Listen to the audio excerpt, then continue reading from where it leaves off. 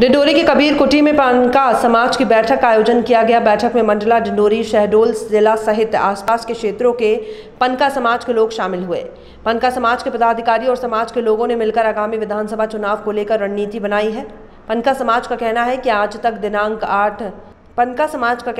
आज दिन तक 8 जिलों में समाज के लोगों को आदिवासी का दर्जा दिया गया है, लेकिन बाकी जिलों में रहने वाले समाज के लोगों को आदिवासी का दर्जा नहीं देकर ओबीसी वर्ग में रखा गया है, जिसको लेकर पनका समाज में आक्रोश व्याप्त है। जिसके चलते पनका समाज ने आगामी विधानसभा चुनाव में भाजपा और कांग्रेस पार्टी का समर्थन न करते हुए उनके पक्ष में वोट नहीं डालने का निर्णय लिया।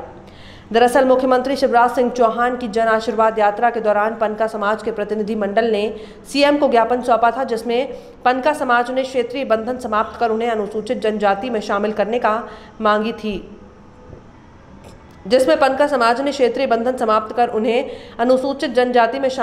की मांग की थी, जो पूरी नहीं हो सकी।